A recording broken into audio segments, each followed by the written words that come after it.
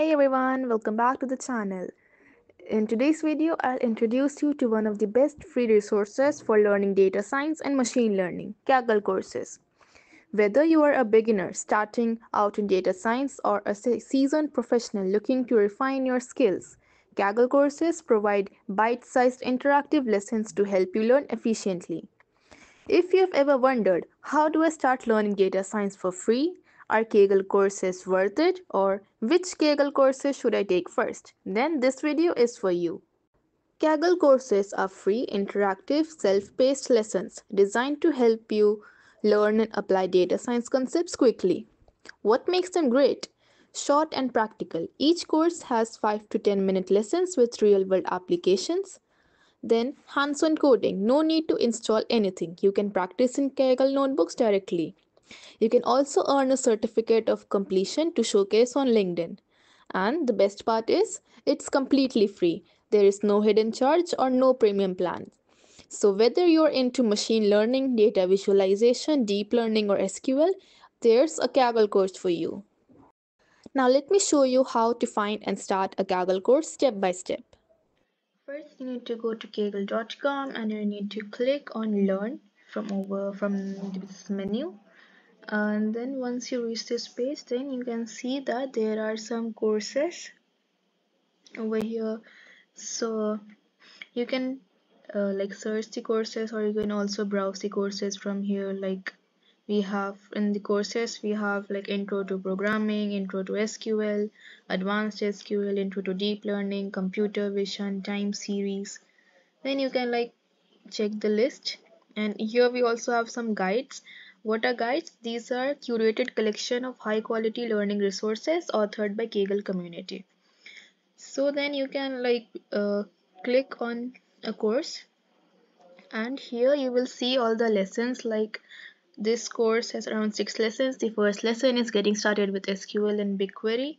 Here you can see the tutorial, and this has also an exercise. Then you have the select from where, group by, having and count, order by, as and with, and the joining data.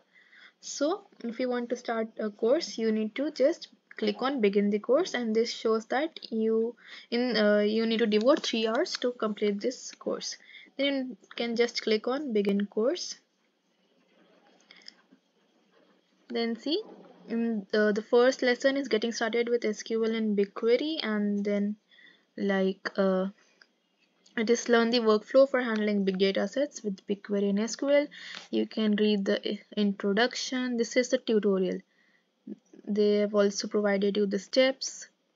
Then after you have gone through the tutorial, what you can do is then you can start the exercise.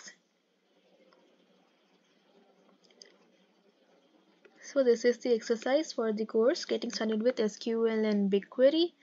Over here you can perform the exercise. See, so this notebook is an exercise in the SQL course. You can refer the tutorial at this link. So they have just given the introduction, then they have imported the BigQuery also. From here starts the exercise. So first question is count tables in the data set. You need to write the code over here, and they have also, and if you want to check your answer, then you need to run this, and if you want a hint or solution, then you have to run this cell. Then there is the second question, and there are many questions, and after you have finished the exercise, then you will move on to the next lesson. Now let us talk about some best Kaggle courses for beginners. So if you are new to data science or Kaggle, you should start with these foundational courses. The Python course covers basic syntax, functions, loops, and libraries like NumPy, and it is perfect for absolute beginners.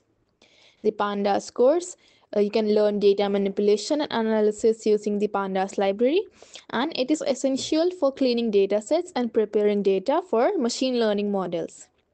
The next course is Introduction to Machine Learning. It teaches basic ML concepts like regression and decision trees.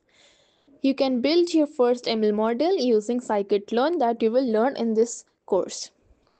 The next course is Data Visualization that covers Matplotlib and Seaborn for creating charts and graphs.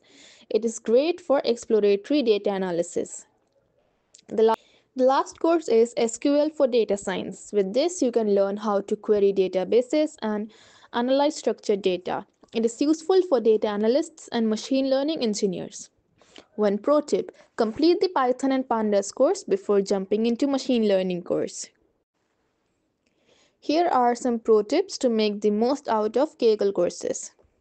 You should follow the recommended learning path, that is, you should start with Python, then Pandas, and then machine learning. You should complete the exercises as hands-on coding is the best way to learn. You can use Kaggle datasets to build small projects and you can apply what you have learned. You should ask questions and discussions as the Kaggle community is super helpful. And finally, you should share your notebooks. You can showcase your learning and get feedback. One pro tip: after finishing a course, try a small Kaggle competition to apply your skills. Now let us see, are Kaggle courses enough to get a job? Kaggle courses are a great starting point, but they are not enough on their own. Here's how to go further. You can build real projects using Kaggle datasets. You should participate in Kaggle competitions to test your skills. You can also learn additional concepts from books and other online courses. And should network with professionals and showcase your work on LinkedIn. Kaggle courses are one of the best free ways to learn data science, machine learning, and deep learning. Whether you are a beginner or an experienced professional, they provide a structured, hands-on way to level up your skills.